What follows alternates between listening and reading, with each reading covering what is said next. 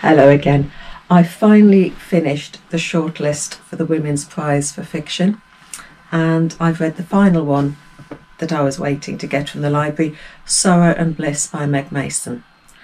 And it's another one that I've really enjoyed.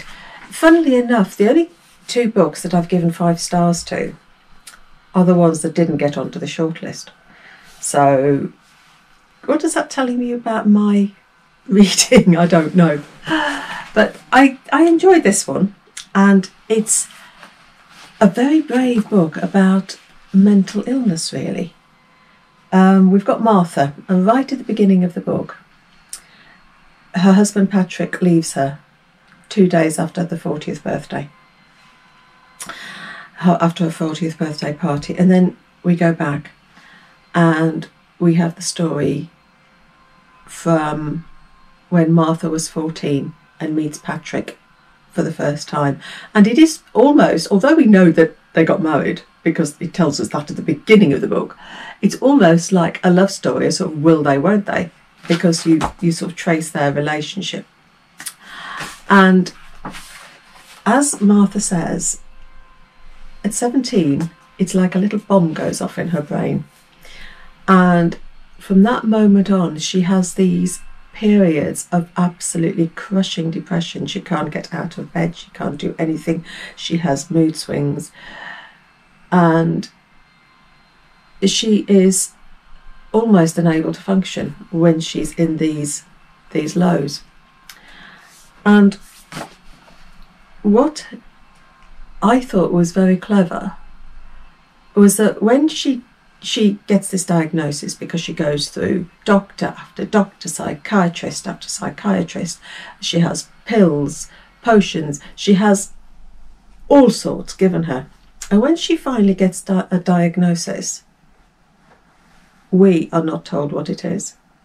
The reader is not told what it is. It is just 2 long dashes, which I thought was very clever, because it's almost as though the author is saying, you know, it doesn't need a label.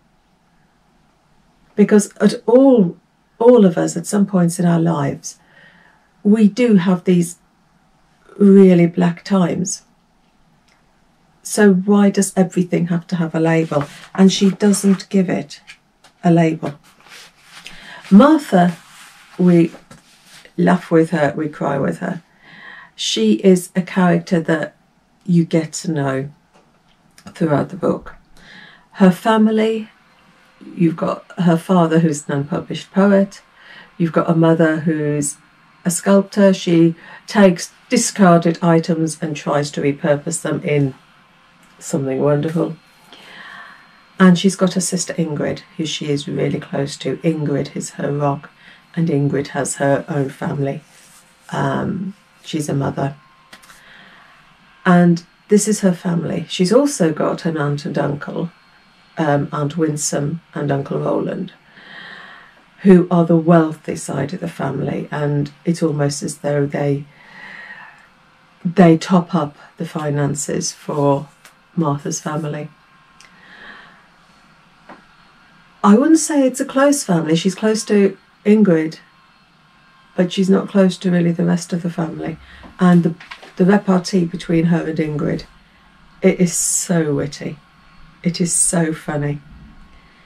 But then you've got the heartbreak when Martha is in these black moods.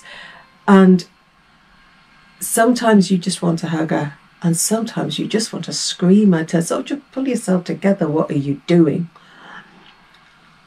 But like Ingrid, you are there on her side. I loved it. It was a really good book. I'm going to have to come back in a couple of days. I'm going to have to look at all my notes for the 6 on the shortlist and give you my prediction, which will be wrong, considering that my 5 stars didn't even make the shortlist. So I will give you my prediction in a couple of days' time, and then you can sort of laugh at me when I get it all wrong. So happy reading, take care, bye.